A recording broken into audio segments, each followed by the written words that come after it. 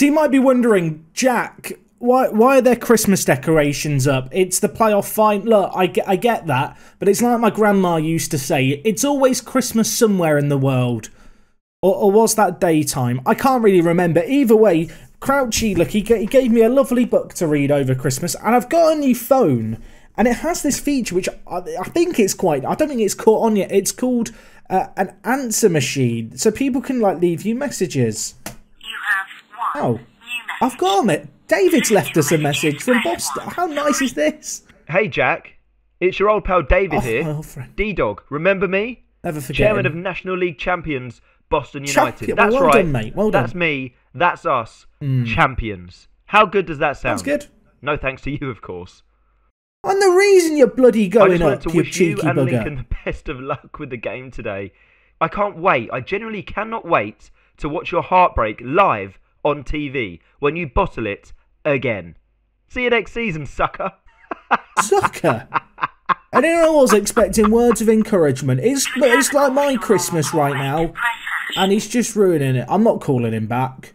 Let's win this blooming game. I don't want to take on Boston next year. David used to be so nice. Used to be. At least I've got Crouchy. At least I've got Crouchy.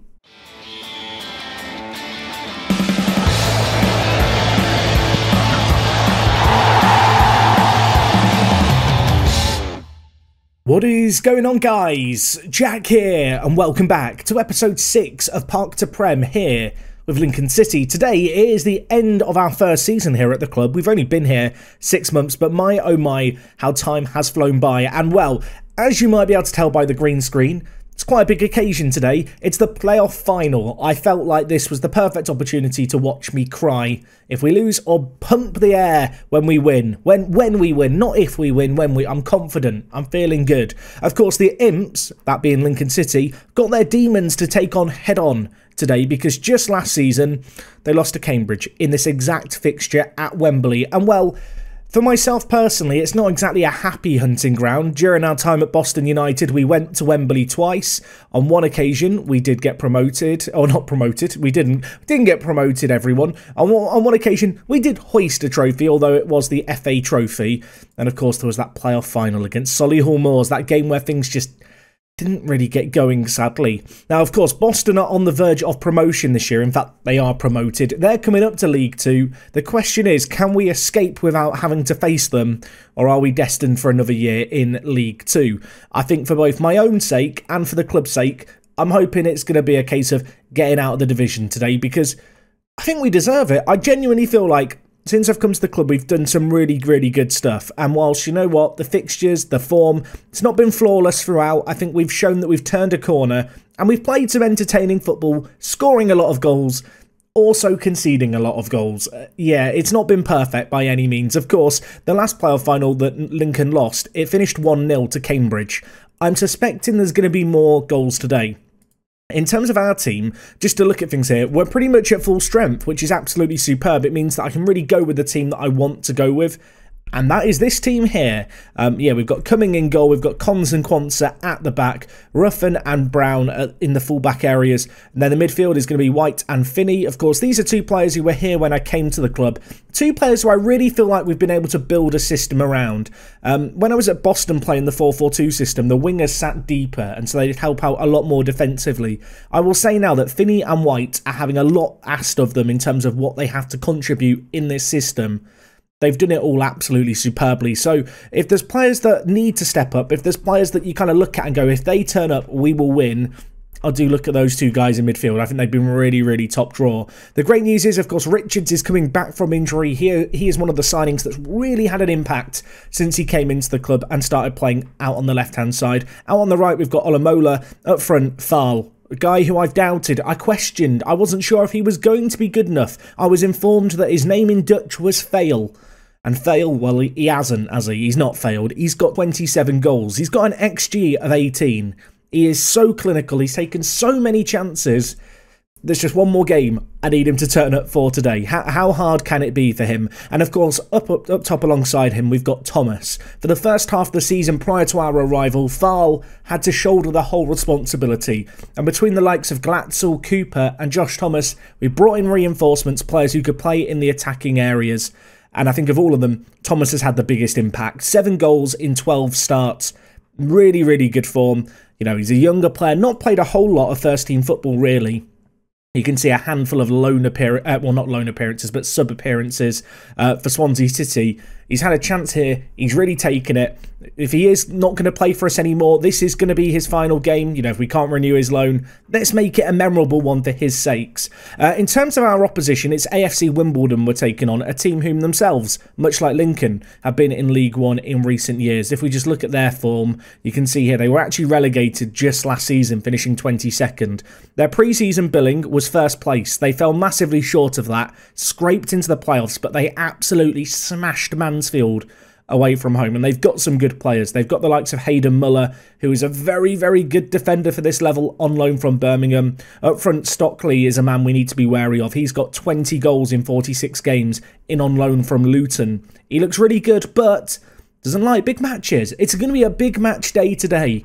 I feel like, you know, when you have fixtures like this, sometimes it just comes down to whose team turns up the most. And that could well be what it turns down to. And the fact that Stockley, their top goal scorer, isn't a big fan of big games, it gives me a little bit of hope. I say that. They've just scored 5 goals against a team in the semi-final, so anything could happen. But no, I'm feeling cautiously optimistic, but this is not an easy game by any means. Despite Wimbledon's league standing, they probably go into this game as the marginal favourites. So, with that in mind, am I going to play defence? No, I'm not going to play defence. Why would I even suggest that question? No, we're playing on the front foot today, everyone. We're going on the attack, and hopefully we're going to have a good game. Now, I realise that there's going to be some people sat thinking, Jack, you are not wearing a suit for a cup final. Are you really a Football Manager player? Look, I have not worn a suit since Gibraltar Apex, and if you don't know about Gibraltar Apex, it was a Let's Play we did on, I think, FM15 or 16. I went to 2 Champions Leagues in a row wearing a suit and lost them both. And then I stopped wearing the suits and then we won. So now I'm just anti-suit. I'm a tracksuit manager, everyone. I'm a tracksuit manager without the tracksuit. So I'm just a manager. Anyway, looking at our team, we're going to play our 4-4-2. You can see our recent form here. It has been a little bit patchy, but we did look good against Doncaster. As for AFC Wimbledon, they've not lost in their last 5. And of course, they've got that scintillating win, which is, I'm sure, going to be carrying them into this fixture, giving them some hope and giving them some confidence. We're playing at Wembley. I can't say it's packed. That would be a bit of an exaggeration, but hopefully we're going to turn up here. League 2 playoff finals. The aim this year was to get here. Let's see if we can go that one step further. And well, off the bat, ball played forward towards Thomas. Cleared away, and now Stockley, who's definitely going to be the target man for Wimbledon. He is really, really good in the air. We've got to be wary with him from set pieces. Hopefully Quanza's going to be able to shut him down. And, well, Chapman, cutting in from the left-hand side, goes all the way and does absolutely nothing. What a weird start to the game. You can see here, just looking at the average positions, they are playing a 4-4-2 of their own, and it looks like Hartigan is playing a really defensive role for them, shielding the defence. Our 4-4-2 is a little more kind of balanced. We don't have one midfielder who does all the sitting, which can sometimes be to our detriment, but it definitely gives us a little bit more lethality going forward. Ball forward to Farl here. Olamola plays it to Thomas. Back inside. Richards is there. What a beautiful goal. Taylor Richards in off the left-hand side. He was released by Man City. He went to Brighton. He was released by Brighton. Went 6 months without a job. We came in and said, you know what? We know you're a centre mid. I want to play you on the left wing. He bought into it, and this is why. Look at that. Cuts inside. Really unselfish as well by Thomas, which is great to see. I would love to have Thomas on loan for another year, be it in League 2 or League 1. I feel like he really is just such a good striker for this level. So with half an hour gone, we've been the better team in this game. They've not really had many opportunities. They've had, well, their fair share of possession. They've actually edged possession inside the first 40 minutes. But for now, we remain a goal ahead, and they've not really shown anything going forward yet, Wimbledon. I say that. We've given the ball away now to Deli Bashiru, who I think is a former... Is he another former Man City man? We've got a lot of former Man City players on the pitch, it turns out, today. Anyway, Ruffin to Cons. Lumps it forward. I mean, that is ambitious at best. Stockley wins those in the air as well. We've got to be in... well... breathe. I was about to say we need to be wary here. It's nearly gone in. They've now got a corner. I don't like this. Farl heads it away. Only as far as Hartigan, though. Second ball needs to be dealt with here. What can we do? O'Neill to Chapman. Lovely ball through. Chapman hits it. Chapman scores, but the linesman holds up his flag. Thank you. Thank you, Mr. Linesman. That was a let-off. We looked a bit all over the place there, but at half-time, it's 1-0. That one golden opportunity we took, and since then, there have been a few chances for either team, but you know what? Neither's ended up in the back of the net. Going to tell the players I'm far from pleased. Pretty good reaction on the whole. I feel like we've been good in this game. We've not been bad, but we're not running away with it. And I can definitely see a way in which AFC Wimbledon get into this game. I was about to shout demand more, but no. Change of heart. Go encourage. I am a little bit scared by the amount of bookings we have at the back. James Brown has not had the best game. I'm actually going to bring in Mo Addons. Mo Addons has had an extended run at right back over the season when Brown was injured. So he's very familiar with the position. I think, you know, for Brown, he's not really hit the ground running since he's come back from injury. He's on a booking. Let's not do anything too risky here. I say that. Ball over Stockley. Hates big matches. Doesn't hate this big match, though. Where was our defence there? That is a... Did we try and play an offside trap there really badly? What was going on? Where is Adams, the right back? Where are you? Adams is there. So what happens here? I mean, there's two men over at the far post, and Adams doesn't pick up either of them. I mean, is that... maybe I should shoulder some responsibility for bringing Adams on, but across the board there, defensively, we didn't look very good. Just wondering how I want to change things here. Both teams are playing pretty narrow. I'll tell you what I'm going to do. I'm going to just try and stretch the play a little wider here. We're going to lower the tempo slightly. Just try and get our fullbacks slightly higher up the pitch more frequently. Maybe just try and get a little bit more of the ball as well. Let's not rush it forward. Anyway, 17 minutes left. We're getting to that nervy time. Perhaps need to look at making some subs in the final third. Glatzel may need to get warmed up, but there is a highlight here, and we are in possession. Now we're not, everyone. We're giving away the ball immediately. Adams, don't do anything stupid at right back, Adams. I've brought you in. I've shown faith in you on off the bench. Don't let me down. What I will say is AFC Wimbledon look very, very good in this game. They are the favourites. They've, you know, fought back well since they, well, were down at half-time. They've looked better in this half. But we have the ability to break. And if they come on the front foot, if they look to attack, I think that's one of the areas where we can really shine.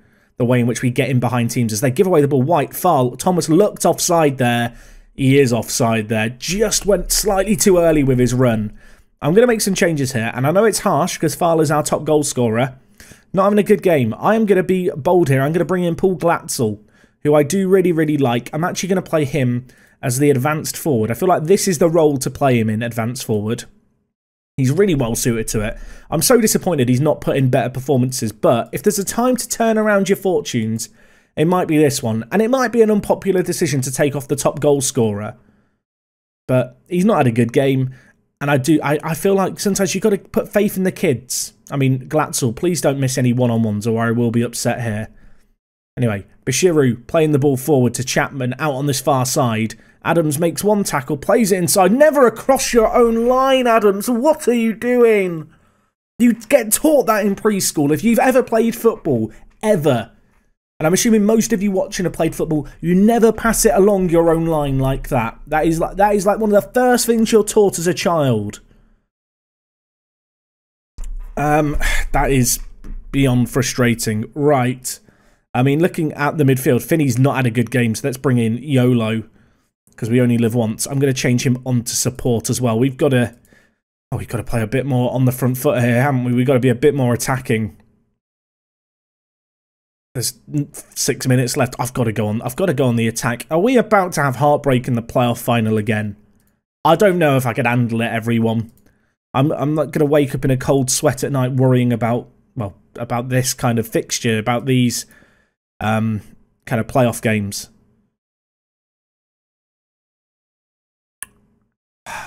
Right, we have to play the ball forward a bit quicker now, don't we, sadly. I'm thinking more so in terms of how we distribute the ball. Kick it long. distribute to the wings, counter press, out of possession. We can't sit back. Our game plan is usually to sit back and then hit teams on the break.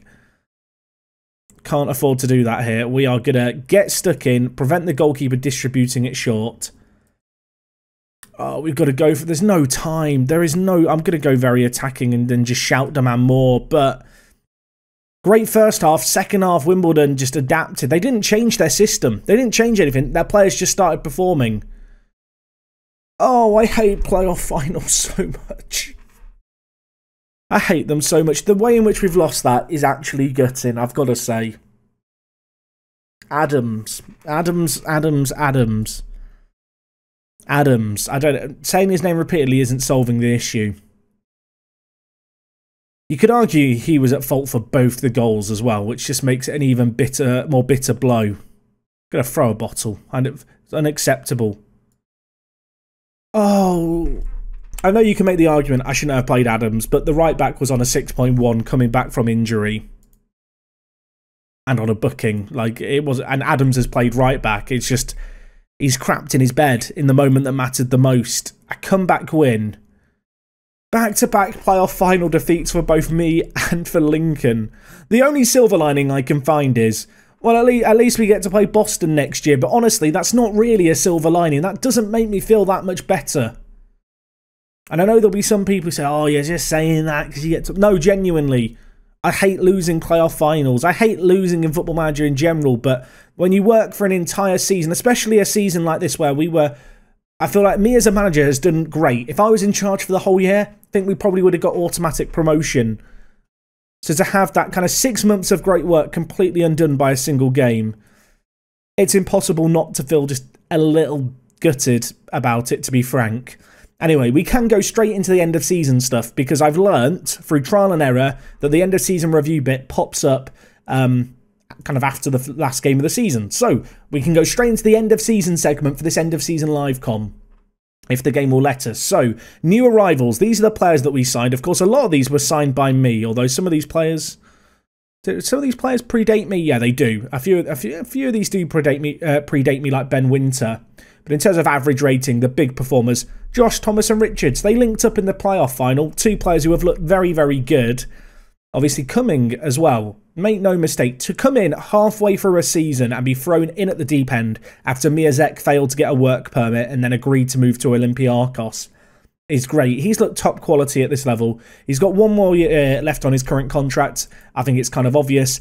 I would quite like to extend his contract because to me he looks like a goalkeeper good enough for, to play above this level.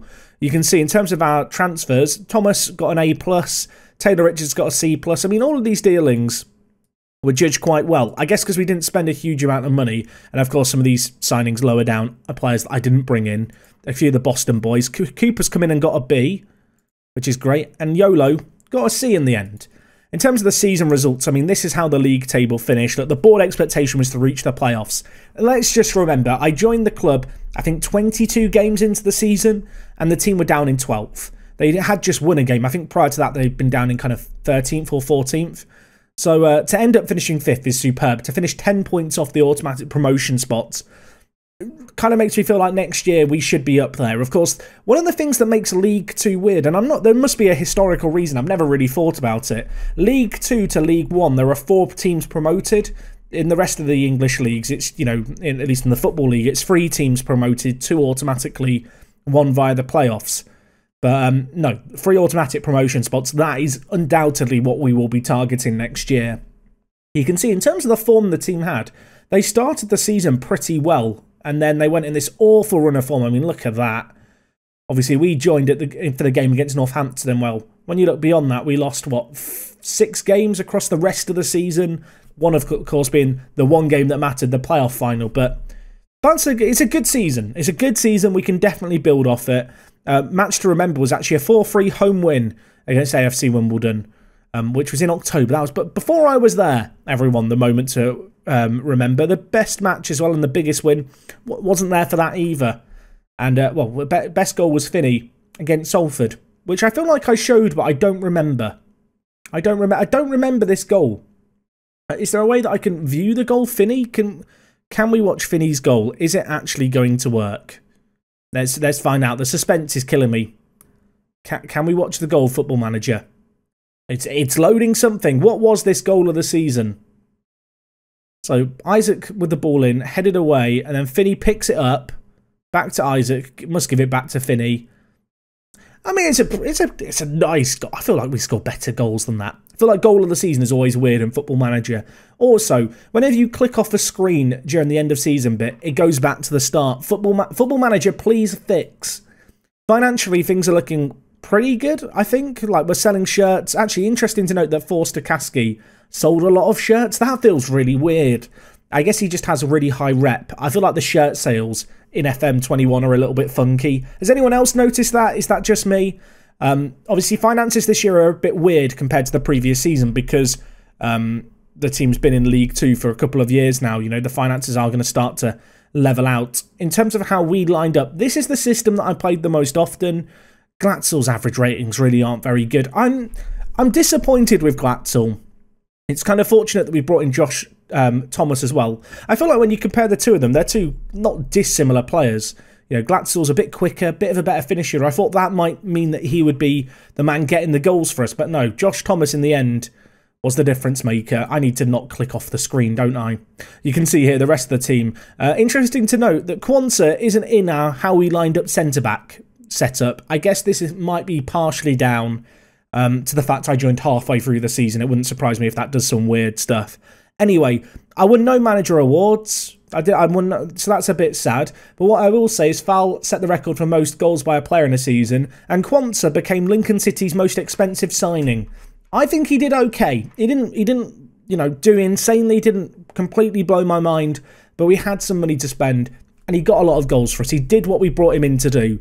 Fans player of the season was Fowl. Young player of the season was Hayden Can, who I think after I took over really didn't play that much anymore. So maybe I should feel guilty about that. We've already talked about Finney's goal of the season. Taylor Richards won signing of the season out on the left-hand side of midfield, which is kind of interesting to see. And, well, Fowl got the Golden Boot and Player of the Year in League 2, which I'm still not sure quite how he's managed that. Anyway, there's this overall best 11, but it's just full of players I don't know, so we'll just pretend that doesn't exist. In terms of the end of season review, we can be satisfied with our season's work because we met expectations and did what was expected of us. I mean, the dismal spell between October and December, that was right before we came in. They only won 1 or 2 games. Lowest position of 18th. We bounced back and we achieved the prediction that was being tipped towards us at the start of the season. You can see here the kind of data analyst stuff. We are aggressive and clinical, everyone. We take chances, we create chances. That is something we do. I think the big issue maybe to try and solve over the transfer window upcoming is going to be not being busy and leaky. Although I don't necessarily mind the attitude of we'll just score more than the opposition. As far as I'm concerned, that if it works, it works. I'm totally fine with it. Anyway, club vision and expectations going forward for the upcoming year. They want playoffs again. They want to sign players to sell for profit, make the most of set pieces, develop players using the club's youth system. Not been able to do that too much so far, but we've obviously got a few youngsters coming in, which is going to be exciting. And for the end of the season, after next one, they want automatic promotion to League 1. I'm going to be honest, that is what I'm going to be targeting this season. I feel like that should be the minimum expectation, especially after the time we've had in charge of the club.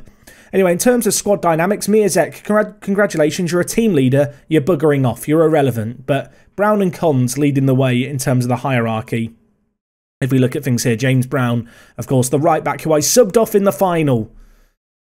Why did I sub him off? Why did I sub him off? And Addons, Addons might not be here next season, everyone. I'm quite bitter and emotional at the moment, but I'm considering his future quite carefully.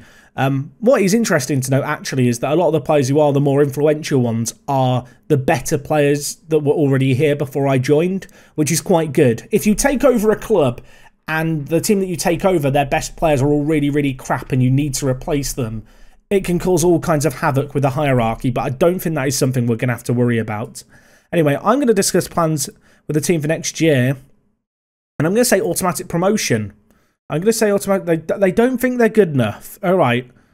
Let's go to the playoffs then. Is that better? I want automatic promotion, even if the players don't. I'm going to make some promises. What do I want to do? What do I want to do?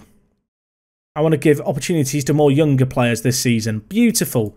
That's enough promises for now. I'll see you at the start of next season. Look at everyone's happy except Mark Cooper. Why are you like this, Mark? Why are you like this? It's because he's not scored. I'm unhappy with him. He's unhappy with me. It's a beautiful relationship. Anyway, you can see here our team report in terms of what could be considered the best 11. It's actually a little different to how I've set things up. But of course, at this lower level of things, kind of the star ratings, are kind of a load of rubbish. You can use them as a guideline, but sometimes your own intuition needs to take hold. It's going to be very interesting to see where the media think we're going to finish next season. You can see File here winning all the awards, and in the Team of the Year, he also appeared up front. Kind of interesting to note Rochdale doing very well. Do they have Noan Kene playing for them? Wow. I mean, the fact that he was playing for the team who finished top is mad, because he's an absolutely insane player in Football Manager. I mean, I can't believe Leeds are just loaning him out. Maybe we can can we loan him? I can't loan him yet. Can I sign him? I don't have 20 million. Don't have 20. The fact he's there is nuts. That is, I can see why Rochdale topped the league. But yeah, as I said, it's weird, right, going into this season, because I'm not this kind of upcoming season. I don't know where the media are going to predict us to finish. We had such a weird season this year in terms of, well, coming in halfway through. I feel like we, found our feet quite quickly. Sometimes when you take over a club, it can take a little while to figure things out and really get the momentum going. But because we joined and the team had already won just one game, it worked out quite nicely. You can see here that we're actually going to be upgrading our youth setup to Category 2, which is really good. That will hopefully help with the club's longer-term vision, to develop players using the club's youth system. So I guess the question is, what am I going to be changing here at the team? Who survives and who goes in this starting 11? And the honest truth is, I don't think I need to change a lot. I don't think this is going to be a summer transfer window where I sign a load of players. And I know some of you are rolling your eyes at that thinking he said this before and then he signs 20 players. I think that given how the second half of the season went, given the fact we got to the playoff final, like maybe a few new people at fullback, maybe a bit, in the way of new personnel in the defence. But generally, I don't see the benefit of massively overhauling things. And maybe that's mad, because I feel like we almost did a mini overhaul in January anyway. I mean, if we just look at our January transfer business here, kind of after I took over, we signed, 9 new players for the first team. And I think they've all featured at some point in the first team as well. That was essentially our first summer transfer window there. And we performed off the back of it, and so it kind of alleviates any pressure to continue to improve. Of course, we have got a few players coming and going. Miyazek, who never really played for us because he didn't have a work permit, is leaving to go to Olympiacos. On the ins, we've got Gary Garbett joining us from Manchester United. I mean, the thing with a lot of these players is they are younger prospects for the future. Callum Green is an interesting one. I need to find a way to integrate him into the first team. Depending on how the summer goes, I might look at changing the system to facilitate Green. He could easily slot in at centre mid, but maybe we play a 4-2-3-1. Maybe we stray away from our kind of roots and what we've done well at Boston and at Lincoln in our first 4 years at management. We've had the 4-4-2. We switched to kind of the 4-2-4 this year to kind of make it fit with the current players. I think ultimately this summer is about adding 1 or 2, maybe 3 players of really, really good quality. But, between some of the players we've got coming in and we have coming up through our ranks, I'm not too worried. Of course, Luke Rumble, I mentioned before, he was in the England youth team setup. He didn't actually play for them. He's a good player. I am a little concerned that we've overpaid for him, but I'm not going to overreact just yet because, a lot of it depends on his potential. And ultimately, even if I couldn't do a great deal with him, I don't see a world in which we sell him for a loss. With Brexit having happened in game, British players do cost more for, top teams. They are willing to pay more. It's that premium that teams are expected to pay. One other signing I've actually made, worth noting, Kai Harris, camped at Welsh under-19s. I found him playing in the under-19s. He was playing for Severn Druids, who I think like an amateur club. He was on an amateur deal. That's all that really matters. He was on an amateur deal, wasn't getting paid to play for them, 0 compensation required. We've snapped him up. So another good young player for the future, I suppose, that's going to be worth keeping an eye on.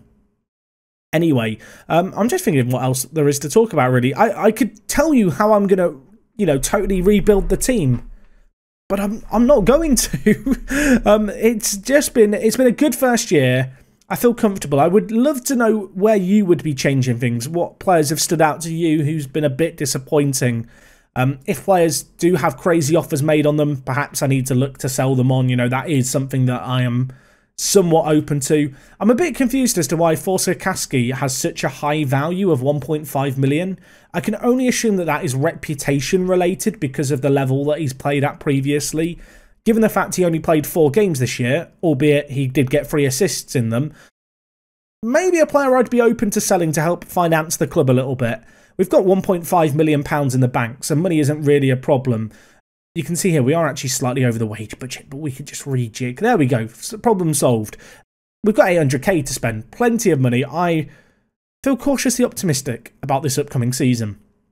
But anyway, I feel like I'm umming and ahhing a lot here because there isn't a great deal to talk about because of the nature of this first season. I think we'll come back for the start of next year, hopefully feeling rejuvenated and refreshed. Try and put this result to the back of our mind. There may be a new system on the cards as well, which could be exciting. And of course, the one crumb of comfort I have, the one thing keeping me going through all of this, is knowing that next season we get to take on Boston United. That in itself gives me a little bit to be excited about, even if I am disappointed with how the match went today. But anyway, folks, that's going to wrap up everything for me from this video. I hope you have enjoyed. Do drop a like on it if you have enjoyed. If you've got any words of wisdom, words of encouragement for me off the back of that playoff loss, I'd love to see them down in the comments. And well, until next time, it is me, Jack, and I will talk to you guys in a bit. I'm out.